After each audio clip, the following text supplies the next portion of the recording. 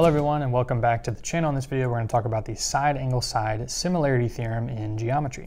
So at the top we have a little paragraph telling us what the SAS similarity theorem is, and then we'll look at a couple of quick examples. It says if an angle of one triangle is congruent to an angle of a second triangle, then the lengths of the sides, including these angles, are proportional, then the triangles are similar. So we have two triangles here, triangle ABC and triangle DEF, and we see that angle A is congruent to angle D. So if we could say if angle A is congruent to angle D, and now we need to look at the side, the corresponding sides, or the sides that contain that angle. If they are proportional, then we can say that these two triangles are similar.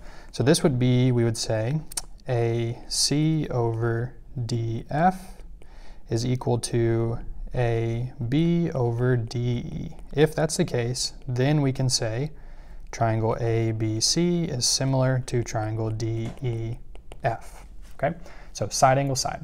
So let's take a look at one example, but we're going to look at two separate, like one where the two triangles are similar and one where they are not. So the first two triangles we have this included angle here of 58 degrees. So we know those are congruent. And now we have corresponding sides. So let's just compare them. If they are proportional, then the two triangles are similar. So we're going to say yes, they're similar, or no, they're not. So here let's do 9 over 6, right, comparing these two sides, and now 15 over 10. So if we reduce these fractions down to simplest form, we can compare and see if they're the same. So 9 over 6 would reduce to 3 over 2, and 15 over 10 would also reduce to 3 over 2. So since those are the same, we're going to say yes, these two triangles are similar. And the next two triangles we have this included angle of 110 degrees, so they have a congruent angle. And now let's look at the corresponding sides.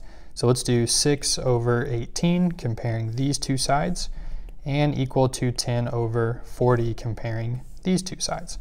So 6 over 18, we can divide 6 and 18 by 6, so this gives us 1/3, and 10 over 40 would be 1/4. And no, those are not equal to each other, so we're going to say no, these two triangles are not similar. And that's pretty much it for the side-angle-side similarity theorem.